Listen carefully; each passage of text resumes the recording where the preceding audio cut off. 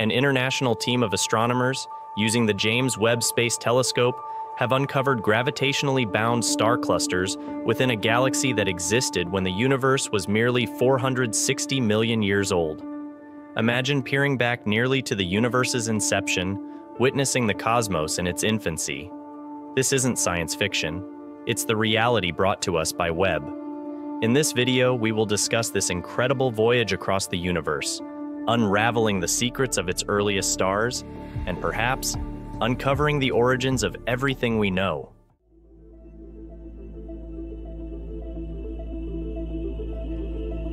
Our story begins with an extraordinary feat of astronomical detective work by Webb. Tasked with peering back into the very dawn of the universe, the latest revelation concerns the cosmic Gems arc, a galaxy observed as it existed just 460 million years post-Big Bang. Within this galaxy, astronomers have identified what are now considered the universe's oldest known star clusters. But how did they accomplish this? And why is it a breakthrough? The discovery was facilitated by Webb's near-infrared capability. Equipped with a suite of sophisticated instruments, the telescope can observe objects whose light has been stretched or redshifted to longer infrared wavelengths by the expanding universe. This ability is crucial because it allows Webb to look further back in time than ever before. These early star clusters provide a window into the nascent stages of galactic formation. Star clusters, as we know, are conglomerations of stars bound together by gravity. In our own galaxy, the Milky Way, we observe two types of clusters: open clusters, which are loose groups of several hundred stars, and globular clusters, which are tightly packed groups of tens of thousands to hundreds of thousands of stars. The clusters observed by Webb in the cosmic Gems arc are thought to be ancestors of globular clusters, offering a rare glimpse into how such structures may have formed in the universe's earliest epochs. The importance of this discovery cannot be overstated. These clusters are not only ancient, but also massively influential in the context of cosmic evolution. By studying them, astronomers can learn about the conditions that prevailed in early galaxies and how they influence the development of larger structures. It was previously thought that in such early times, the universe's chemistry and environmental conditions might not have supported the formation of such densely packed star clusters.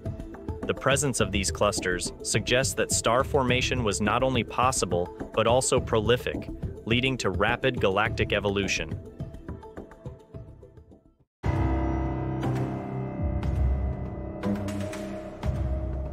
To fully grasp the significance of Webb's discovery, we must first delve into what star clusters are and their role in the tapestry of the universe.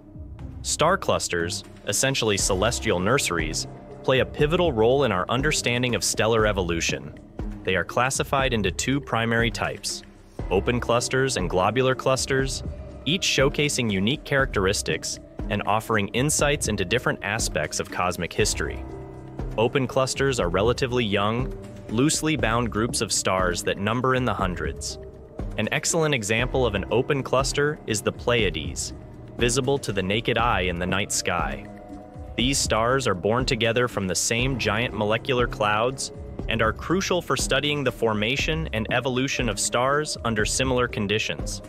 They also tend to disperse over time due to gravitational interactions and the dynamic processes within the galaxy. On the other hand, globular clusters are ancient, densely packed collections of tens of thousands to hundreds of thousands of stars, which orbit the galactic core. An example is Omega Centauri, which is almost as old as the universe itself and provides a snapshot of the early, relatively undeveloped universe. These clusters are extremely valuable for studying the conditions and processes of the early cosmos, because they have survived multiple epochs of the galaxy's evolution. Understanding these clusters helps astronomers study how stars evolve from gas and dust into diverse stellar communities that significantly influence their environments. Each cluster type tells a different story of cosmic longevity and stability. For instance, the densely packed nature of globular clusters suggests they formed under conditions that are not prevalent in the modern universe, likely within the intense gravitational fields that prevailed shortly after the Big Bang. Furthermore, By comparing these early clusters with the well-documented characteristics of open and globular clusters, astronomers can refine their models of stellar evolution and galactic formation. The high stellar densities suggest that these clusters formed in environments rich in gas and dust under intense gravitational forces that are not commonly observed in the current epoch of the universe.